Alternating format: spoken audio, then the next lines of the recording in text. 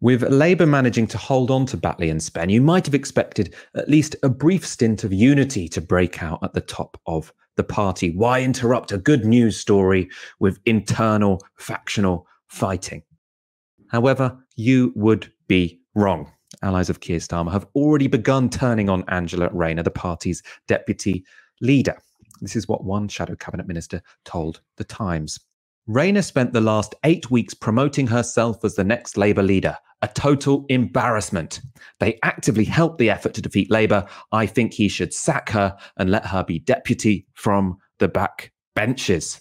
Another Labour source argued that the decision to sack Rayner as the party's national campaign chair in May and replace her with Shabana Mahmood is the reason why Labour scraped through in Batley and Spen. They say the reshuffle was messy, but it resulted in Shabana Mahmood being made campaign chair. That was the turning point. This is a victory for those who made that happen. So they're saying actually that reshuffle that happened after Hartlepool that looked like a complete nightmare and undermined all of Keir Starmer's authority actually might look messy, but the outcome was ultimately a good thing. It was that botched reshuffle that won Keir Starmer this particular by-election. Now, obviously, these comments aren't going to go without a response from Angela Rayner's team. So her spokesperson said, whoever is doing this briefing and trying to use a fantastic Labour victory to undermine the elected deputy leader doesn't help Keir and doesn't help our party. Angela Rayner has, of course, denied any involvement or knowledge of preparations to launch a challenge, although they were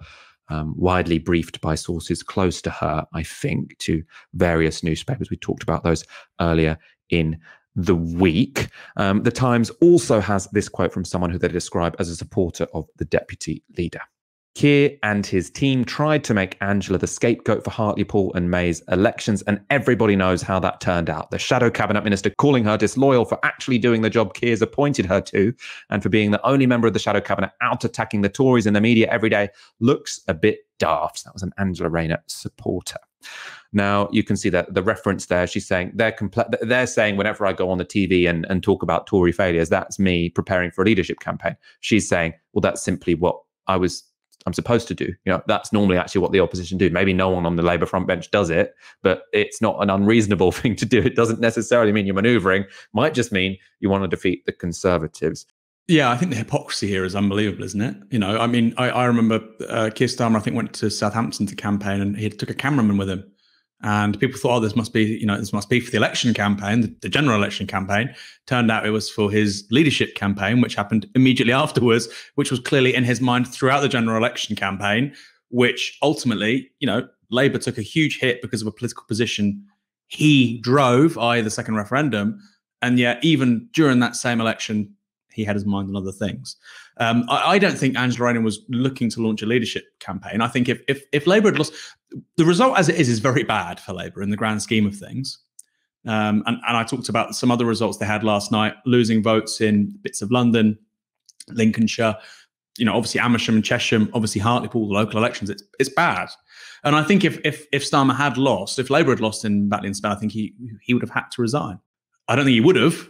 But I think anybody with a sort of ounce of common sense would agree that he would have to resign. And clearly, if that does happen, then people need to be prepared to run campaigns. I don't see the issue there. And equally, if they lost badly, if they came third in the race and Galloway overtook them, always unlikely, but you know, not implausible. Ultimately, he got 2/3 of their vote, right? No, 3/4 of their vote. He got 8,000 something. They got 13,000. Then clearly, these people will be losing their seats. I mean, even right now. Angela Rayner, Johnny Reynolds, Andrew Gwynn, Sam Tarry, Wes Streeting, Yvette Cooper, all these people's seats look really vulnerable right now. You know, I think so. It's a bit unfair to say, well, if you have this nadir, nobody should have a plan. I think that's kind of silly. And I don't think that would any political party, even with the nicest people in it, even ones that support Keir Starmer, I don't think that's a reasonable expectation. And I think the briefing this quickly was super strange, Michael. It doesn't make any sense to me because this is finally a good news story for Keir Starmer. It's a really good news story. And I just don't understand why the thing the public hate is the Labour infighting thing. They hate it. And I just don't know why you would re-inject that into the conversation so quickly. Why would you want to take the shine off? You know, because of this, if Labour and Peace can keep their gob shut for a bit, if Keir Starmer can look authoritative, you know, the shine off this by-election result might bump them up in polls 2, 3, 4%. But they can't wait. They have to pile in. And it really does suggest that their priorities aren't winning a general election. It's personal enmities with these people. And, it is Labour MPs ultimately that did for the last five Labour leaders. People like Tom Watson got rid of Blair. People, internally also undermined and got rid of Brown. Same with Ed Miliband. Same with Jeremy Corbyn. So I don't think it's unreasonable to think that there is obviously political manoeuvring, but I don't think it's coming from the left. I mean, we know this because the Socialist Campaign Group have said we don't have the signatures, even if we wanted to launch a leadership campaign. Similarly, we heard that 7 or 8 members of the Socialist Campaign Group would get behind Angela Rayner if necessary. So the idea that there's this kind of organised conspiracy, I don't think, I know that's not true. Yeah, okay, people were prepared to respond to a potentially terrible set of events, but those aren't the same things. And I think the briefing probably is a more politically toxic thing than actually what they're accusing Angela Rayner of.